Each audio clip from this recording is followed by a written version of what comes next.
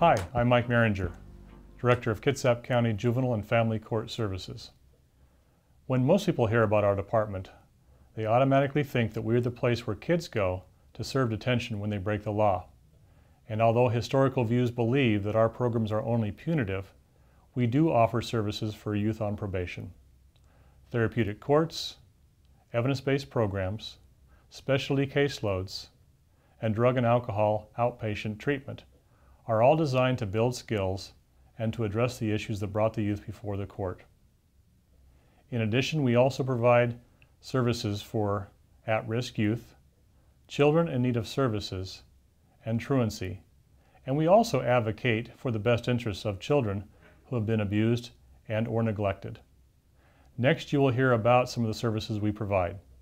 If we can provide services to you or your family, please contact me at the number listed below or email me from our website, which is also listed below.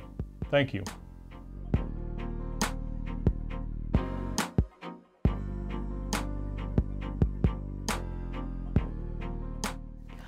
One of the many services in the Kitsap County Juvenile and Family Court System is the Individualized Treatment Court. Joining me is Shawn Embree. Shawn is a probation officer here in the juvenile system. Shawn, tell us about the Individualized Treatment Court. Sure. Well, the treatment court consists of youth who have been identified with a mental health illness and who are pending a criminal offense.